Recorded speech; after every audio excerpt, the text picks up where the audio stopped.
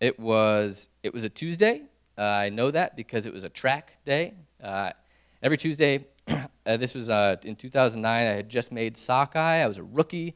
I was incredibly nervous all the time, but also really excited. So I like did everything.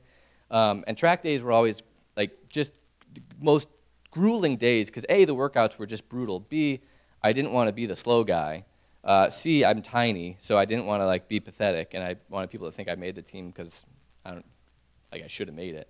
Um, and C, you know the workout beforehand, so all day you get to think about it. So I had this massive track anxiety, and I remember it very distinctly. It was August 25th in 2009.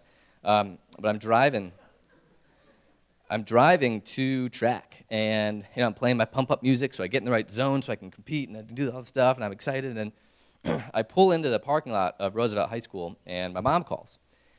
And my mom, she calls sometimes at random times, intervals, and she'll say like, "Hey, did you get the taco I sent you?" Or, um, did you get the?" She'll say, "Did you get the email?" I'm like, "You sent the?" "Yes, I got the email." And she's like, "Well, you don't always check it." I'm like, "Well, you and Dad both have the same account on AOL, and like, why do you even have AOL anymore? It's 2009. I didn't even know people had that, or Prodigy or something, but. So my mom calls, and I pull in. I'm like, "Oh," and I always answer. So I answered, and about a minute and a half later,